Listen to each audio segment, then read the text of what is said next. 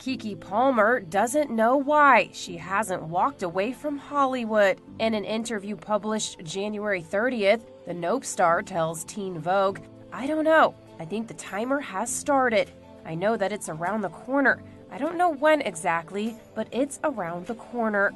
In the meantime, reflecting on her 2 decades in entertainment, which since her breakout role in 2006's Akeelah and the Bee has included a Nickelodeon sitcom, an Emmy-winning game show, and a hit podcast, not to mention films like Hustlers and Alice, the 30-year-old says she's focused on creating a space for others to thrive. Keke notes, "I just don't believe in holding everything. I don't believe in gatekeeping.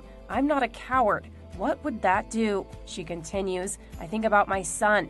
I don't want to raise him to be afraid. I don't want to raise him to have no boundaries or for him to be naive either. But I want to raise him to know that if life is a school, get out there and learn. A part of learning in this place, I think, is to love and to know how to first be unconditionally loving to yourself so that you know how to love others and be of service to others in a way that doesn't disadvantage them, but instead empowers them. That's what I would hope that the legacy is for me. And for anyone that wants to follow me, I hope that's what they see too." And despite months of legal turmoil, including a temporary domestic violence restraining order against her ex Darius Jackson, with whom she shares 10-month-old Leodis, Keke has been spreading that same message online. Taking to Instagram on January 3rd, she captioned a video of herself swimming with a stingray. "I have never been so happy.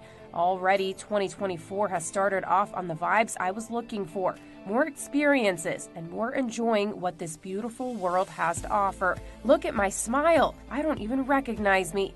I'm on cloud 9. That beautiful smile right there. Sit down. Excellent. Gorgeous. Everything about this girl